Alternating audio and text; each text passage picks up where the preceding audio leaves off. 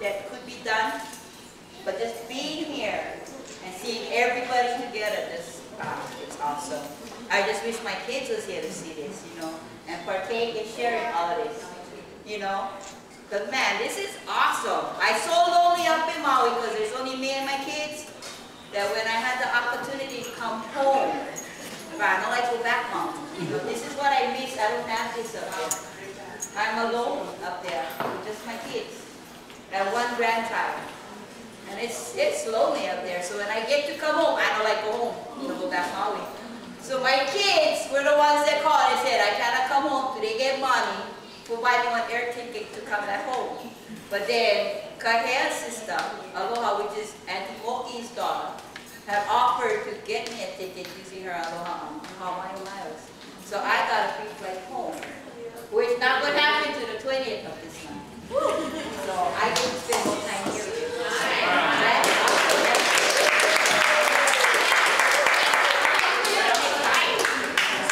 How long?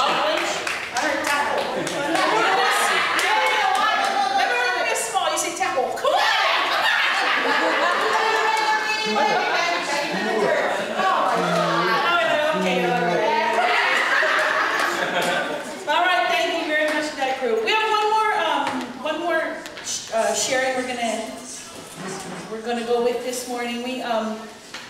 Bree and Daniel are one of our babies this year, our freshest baby. We had a lot that we had this year, lots of little ones. But Daniel, we asked Daniel to share a little bit about his year and his life and living life abundantly. And so let's welcome Daniel.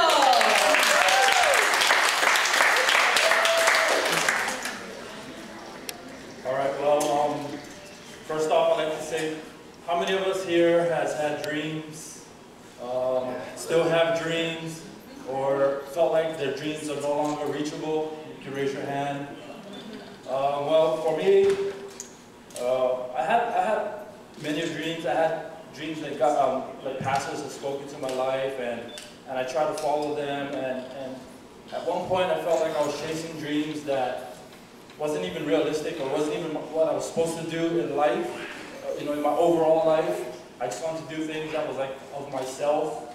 A couple years back, I started to train, and I thought that was my dream. And then now I don't even do it because I know that's not my calling in life. Well, this year alone, I had a big decision to make. I've been at a company for about 8 years, and I had a job opportunity offered to me. Now, when you think of job opportunity, everybody thinks about more, right? More money, more pay, more, whatever is more. Well, believe it or not, I took like a $10,000 pay cut up front when I went there. But before going there, I talked to pastors and we prayed about it, and a lot of them came back to me and told me that, you know, oh, God's telling me to tell you to go. You know, a lot of them said, oh, God's saying that. My mother-in-law said, on the other hand, my mother-in-law was like, well, maybe this is not right because it doesn't seem like, you know, if God would bless you, He would bless you with more. And that's what everybody would believe. I would believe that too. If God's going to bless me, He's going to bless me with more. So I was in limbo for a while. And one day as I was driving my company truck and I was driving around, I started to pray and I just asked God, I said, Lord, you know, I know you speak through pastors, I know you speak through people, but I'm tired of hearing from man. I kind of want you to just tell me yourself what you want me to do.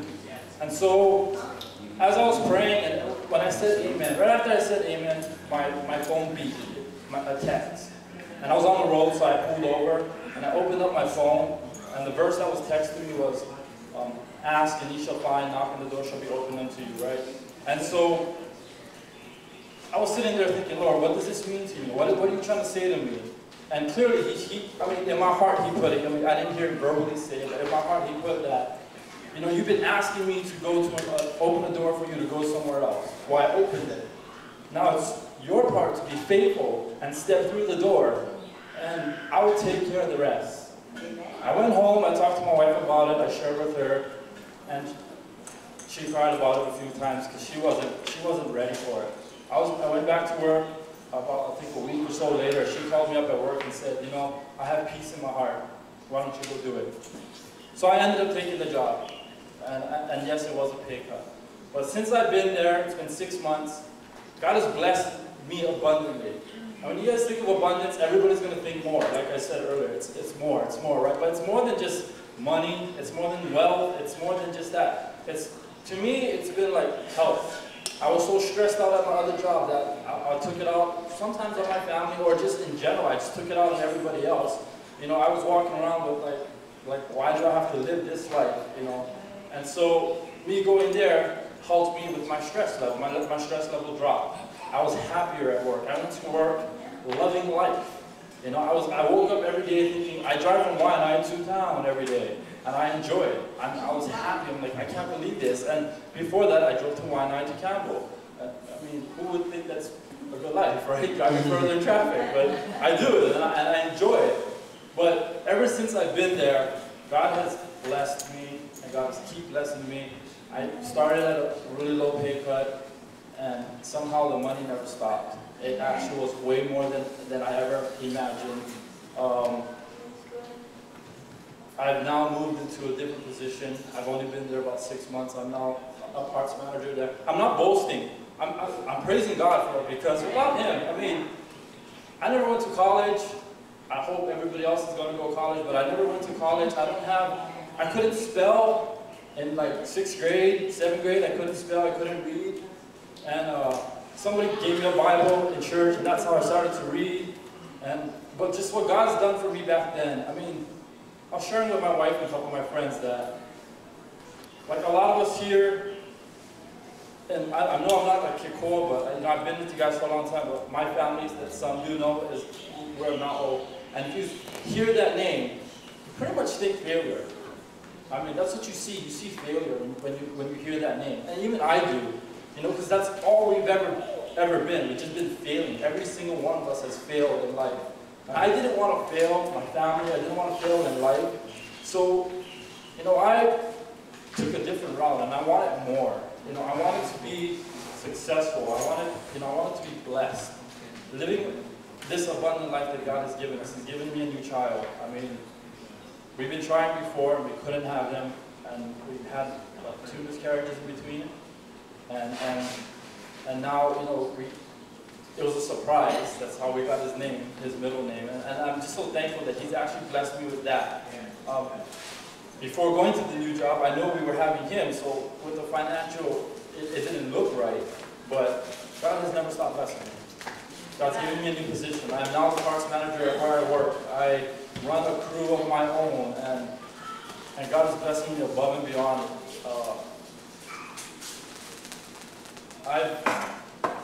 We haven't been going to a steady church, so we haven't been paying our tithes. But we committed to go to a church now. We decided this is where we're going to go, so we started paying our tithes. I know, you know, if I'm preaching, forgive me, but we started paying our tithes. And with that alone, you know, we're taking steps, and we're giving back to God what He's given us. You know, if He can't get it through me, then He's not going to give it to me. So, you know, He's been giving it to me, so I need to give back to Him. And as we've been giving back to Him, going into the manager's position, I thought I was losing a certain pay or a certain thing, incentive that they give us. But my owner came down to my office and sat with me, and he's like, you know, I'm giving this to you. And I was like, whoa, I thought it was getting taken away. So, you know, being obedient, first off, being obedient to go there, being obedient back to God for what He's giving me, and just being obedient in all things in life unto Him. I mean, all of this is because of Him. I praise and thank Him for it. I give honor, glory, and praise unto Him. I like what that part says, that the second part of that verse, and that's why when Uncle Cordell said it, I was like, oh no, he took my part. But he says, you know, I come to give life, and life more abundantly. So if you're born again, you already have an abundant life. Just reach for it.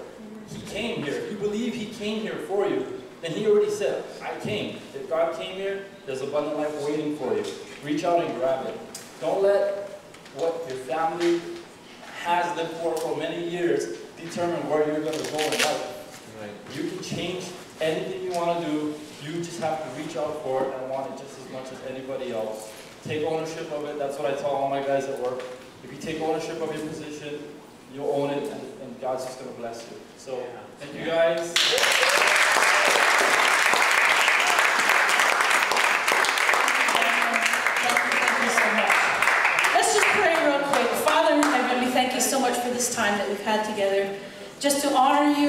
worship you, give you glory and honor and praise. Thank you for your plan, Lord. Your plan is so amazing. The plan to give us abundant life. That's what you want for us. And just like Daniel put it right here, we just have to reach for it. We have to make the choice to step into that abundant life that you've already planned for us. And so, Father, help us this year to remember that and to make that choice, to step into it and to grab, to reach for you, Father. Thank you for being so near, so close, so dear. We love you and we praise you. And now as we continue our day together, Father, continue to be with us as we have fun and share in this abundant life. You've given each one of us to this family, and so we thank you for putting us here, whether by marriage, whether by friendship, whether whatever the relationship may be, Father, you put us together for some reason, and we're so blessed to be together, to be one ohana under the name Kekoa. Thank you so much, Father. We ask that you bless us now as we continue the day. We love you. In your name we pray, in the name of Jesus. Everybody, let's say his name together. Jesus. In the name of Jesus we pray.